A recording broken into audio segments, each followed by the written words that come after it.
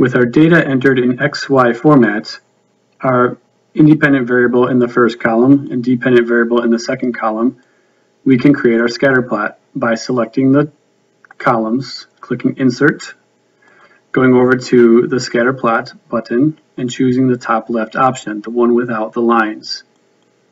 Click on that and your scatter plot is there. As you can see, it is not complete. We need to make some changes.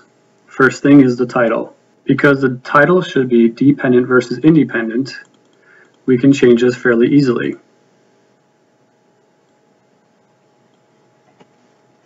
It is distance, our dependent variable, including the units, versus time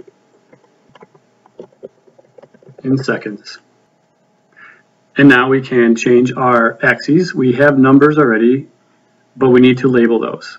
So we'll come over here to Chart Elements and select Axis Titles. You can see them up here. We need to change them. Double click it.